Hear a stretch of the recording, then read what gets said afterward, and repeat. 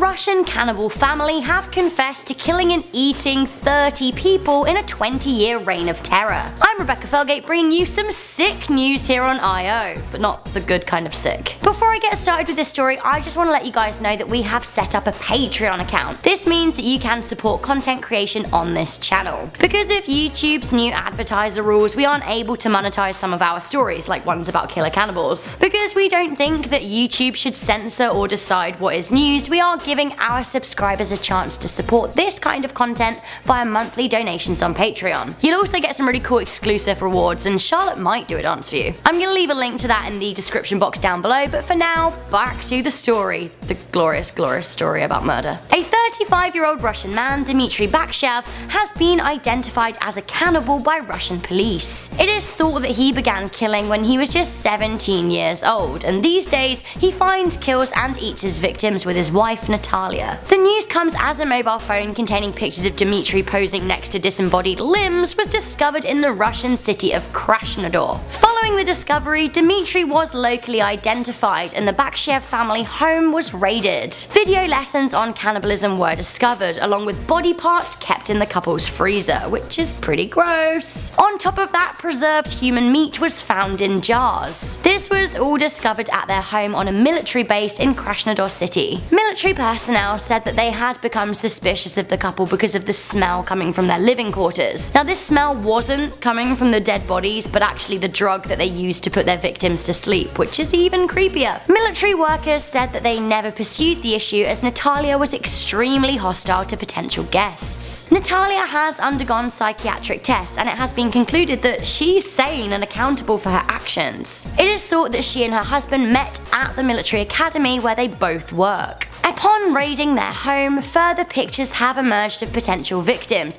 including an old image from the late 90s of a stuffed head on a plate with a lot of oranges. This is so grim. On top of that, several images of victims, who at the moment all appear to be women, have been found at their property. This may help in the identification process, but is extremely sad. Both husband and wife are in police custody awaiting trial. That is really grim, so that's all I have on their story, but I mean, what convinces a person that they should eat human meat? It's just disgusting. Let me know your thoughts on this story in the comments section down below. But guys, before I go, I'm gonna read some comments from one of Charlotte's videos last week. This one, hip hip hooray, is about a flesh-eating bug. You gotta keep it on the flesh theme in a video, you know? Sarah Heatfrost said, my co-worker and friend actually got this after getting a cut on his hands while swimming. It's a really scary bacteria. Also, for future reference, it's pronounced necrotizing fasciitis. I mean, Sarah, did I say that right? I don't think so. Necroting fasciitis? I mean, either way, it's a flesh-eating bug and nobody wants it. Sydney Clement wrote, she is still beautiful, which is very kind of you to say, Sydney. It was a pretty scary story, so let's end it with something a little bit more light-hearted. Jada Raid says, Charlotte, can you go to homecoming with me? I don't have a date. Well, Jada Raid, she may be a little bit old for you, but I will say this to all of you going to homecoming.